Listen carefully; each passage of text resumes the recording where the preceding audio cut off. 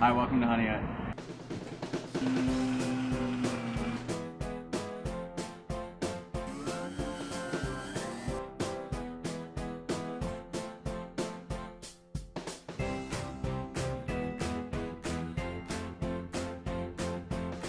Well, here we are, March 17th, opening day. It's kind of a family tradition.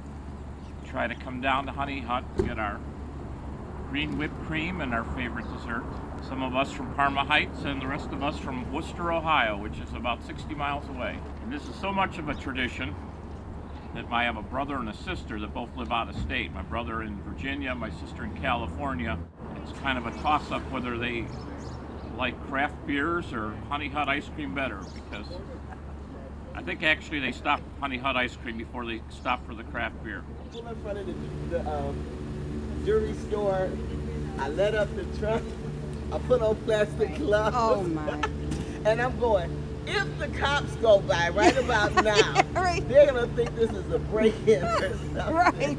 Or you're dealing something Right, else. right. You know, drug dealing or something. Oh, right. So, no, but it got a little out of control. I mean, I think this is the biggest ever. That's what I heard, yeah. Yeah. My name is Mary Ann Page, and I was here when it started in 1974. He was a fireman, and he just went every day to the fire station up here to Pearl Road. He came home one day, and he says, Bruno's shoe store repair is for sale, and I want to buy it to make ice cream there. After we were open, well, that summer, some people would come up and say, I came here for my shoes. Sorry, there are no shoes in this store. This is just all ice cream. That time it was frozen custard, soft serve. And we'd put a sign out on the tree lawn, you know, and it was called Danny's at that time. And the city said, you can't put a sign out on the tree lawn. So it was like, okay, I guess we just have to do with people knowing what this little store was now, ice cream. So people would come up and want an ice cream. Okay, give them the soft serve. No, that's not what I wanted. I want the hard ice cream. Okay, dump the soft serve, dump the soft serve. Till we finally said, okay, this is not working. We're losing too much. We got to just go with one thing. And that's when we decided then to go with the hard ice cream. And we went down to an ice cream convention in Florida. At this convention, they had the honey, orange blossom honey, and that's when he decided to make the sweetener with the honey. With all the family and everything involved, I hope it stays for a long time with all the kids involved, because now everybody is involved. And I hope it continues to be the success that it is.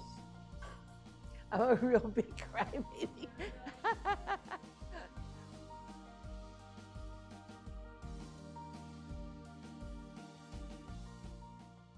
Hello, my name is Bruce Page. My title is president. I basically wear all different hats at this company.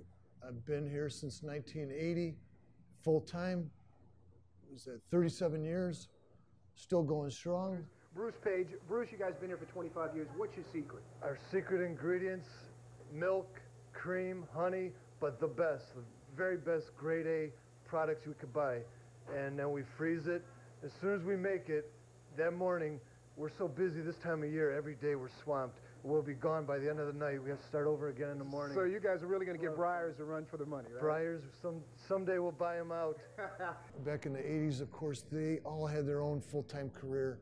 For example, Brian was in the steel mill, Mark was a welder, my sister Marcia was in banking, and Sharon was a teacher. My name is Brian Page, and I am the purchasing agent for the Honey Hut Ice Cream Shop and the catering coordinator for off-site catering.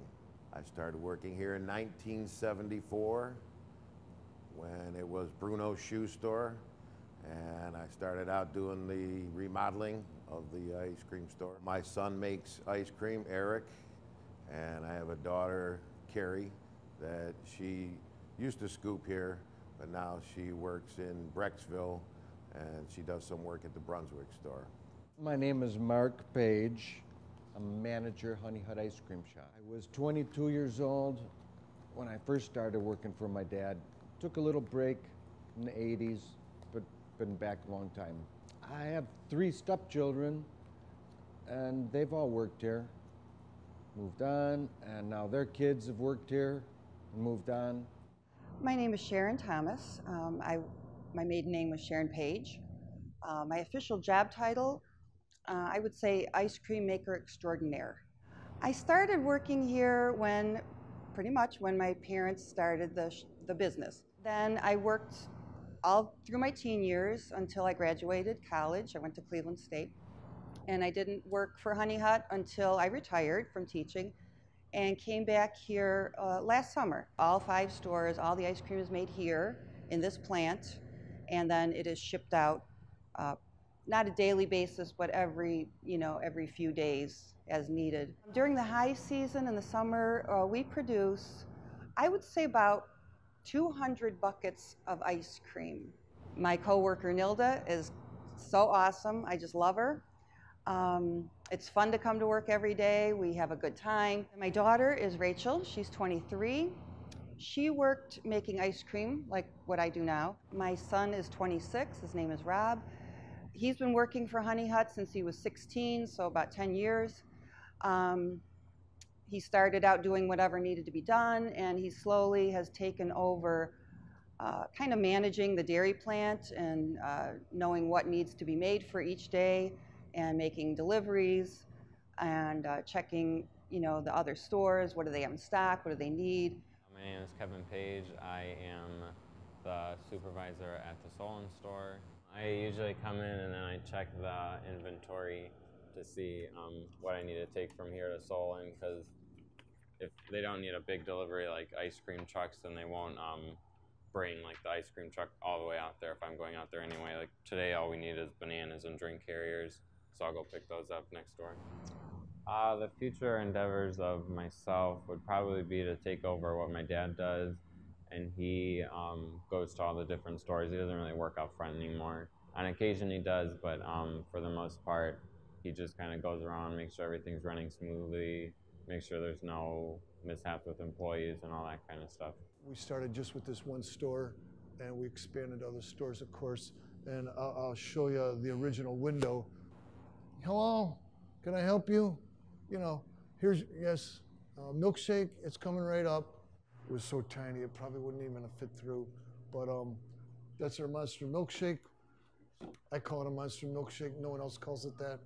I think they use fancy words like extra large. We originally had an opening in 1995 with the Cleveland Metro Parks, and they weren't quite ready for us. We put the nice bid in, but we didn't get it. But then finally in 2000, they accepted us, and we started operating the food stand at Huntington Beach in Bay Village. So we were there for 10 years. They wanted the hands on all the food vendors. So now we supply them with the ice cream tubs, but we don't do the actual operation of that food stand. We're very fortunate. We're lucky to have continued family members apply for a job here of a previous worker, either their mom or their sibling.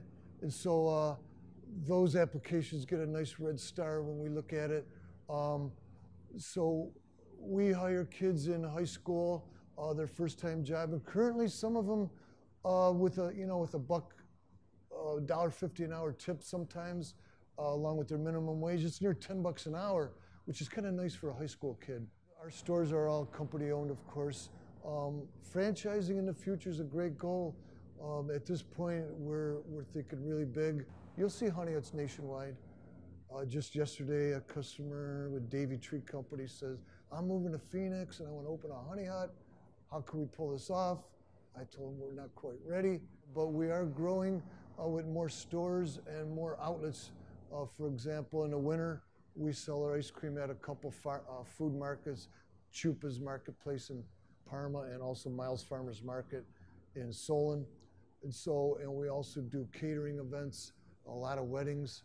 Now that I think about it, a lot of our managers that get married, we end up catering their ice cream for their weddings. Our flavors, of course, are very artisan style. Each tub, each bucket that we sell is made by hand. It's not a mass-produced conveyor. We've won awards, thank goodness. People like us. Everyone likes ice cream, yes indeed they do. Everyone likes ice cream, I do. Hi, and welcome back to my One Scoop special. Hey, we're at the Honey Hut Ice Cream Stand on State Road in Cleveland. We won several awards. One of our favorite ones was the Cleveland.com Cleveland Plain Dealer Award. That was in 2012. It was voting of Northeast Ohio of all the ice cream shops, and it pared down, you know, from 100 down to 50, down to 6, down to 2, and then they had a contest that it rolled out on Friday Magazine that we were the winner of the best ice cream. So I was at the gas station pumping my gas, and he called me. You keep this secret, Bruce. Don't tell nobody that you're the winner. I'm like, woo, no way. Shut the gas off. Woo. Never stopped you before you're a winner. I know. Haven't met one family member yet that it bothered it down to eat in front of people. I have cancer. When I was first diagnosed, I started losing weight. I couldn't get weight put back on. I couldn't put weight back on. I was trying and eating stuff and just no appetite, nothing. I have Honey Hut to thank for it. It's like a miracle. I tried every kind of his favorite food, stuffed cabbage, stuffed peppers, but I started giving him the Honey Hut ice cream and strawberries, and that's what my weight started. Really to look forward to. Huh. I look forward to this daily. It's like, you know, when you're cooped up in the house, you can't go anyplace, you can't go on trips because of oxygen and because of the disabilities. When you have something to look forward to, it makes the day so much better. And some people may say, I look forward to going to the Bahamas, or I look forward to going to Paris or Albuquerque. He says, I look forward to my strawberry sundaes. And I'll tell you what, I don't care if I had to buy Honey Hut, the company itself, I would to keep him happy.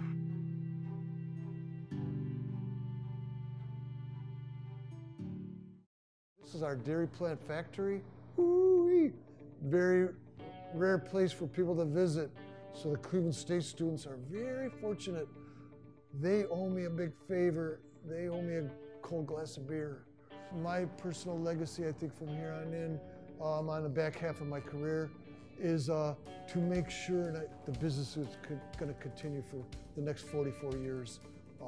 So whatever that means, there's a big meaning behind that. Whatever it takes to pull that off, to make sure it's going to the proper people, and they're going to follow steps that my parents set up, I think we'll be fine, and then I'll be able to sleep at night. When I go home at 5 p.m., I could just rest at ease knowing the store is run by the world's greatest crew. These guys are so talented. When they apply, we snag them quick before someone else grabs them. When we see their extracurricular activities, we hire them quick before another company grabs them. And it's so valuable that I could just rest at night every evening knowing the store's operating perfect professionally. And thank you very much. It's been a pleasure working with Cleveland State on this documentary.